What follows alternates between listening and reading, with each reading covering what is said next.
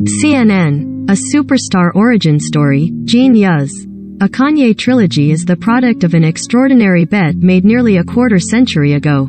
That young, then fledgling music producer Kanye West would become a Grammy-winning headliner. Yet that front-row view of West's meteoric rise in the first two parts of this docu-trilogy then gives way to the public figure, whose quirks, contradictions and headline-making actions complicate and muddy that narrative arc.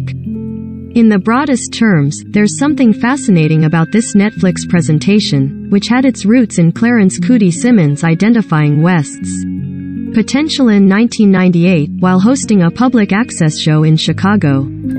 Within a few years, Simmons had essentially become West's videographer and companion, chronicling the ups and downs of his efforts to win the respect of Rockefeller Records and launch a solo career. It's an unusually intimate portrait, following West to shows, into the studio, during his recovery from a car accident, and as he hangs out with his late mom, Donda. He plays tracks like Michael Jordan shoots free throws, Donda says. That also includes a who's who of cameos by those who crossed his path, from Mos Def to Pharrell Williams, Jamie Foxx to Jay-Z. Along the way, Simmons, who narrates the docuseries, and shares directing credit with Chike Oza, details his own journey, which included becoming a father and giving up the project at West's request, before returning years later and eventually putting it together as hands were idled by COVID. Every great story begins with a vision, Simmons notes near the outset, and clearly, West saw himself as a major presence before he had the resume to back that up, then delivered on those promises.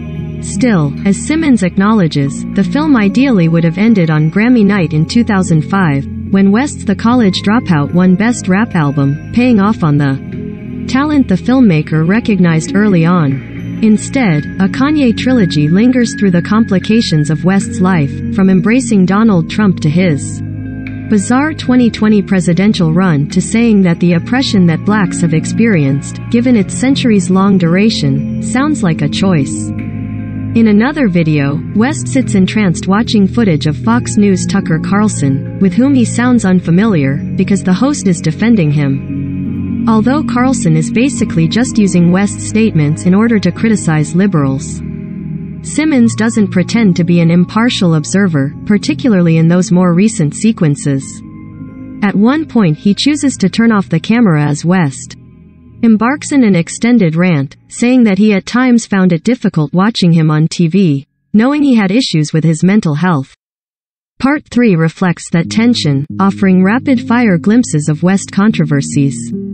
In the process, a Kanye trilogy shifts from the leisurely pace employed during his hungry years, letting long conversations and exchanges play out, to fast-forwarding through what's unfolded since he achieved stardom. For those wondering, West's estranged wife, Kim Kardashian, is glimpsed briefly, but not in a significant way. At more than 4.5 hours over its 3 parts, subtitled Vision, Purpose and Awakening, jeen-yuhs is already the equivalent of a director's cut. Yet the film has value as what plays like a sort of real-life version of A Star is Born, including the familiar notion that artistic genius comes at a cost.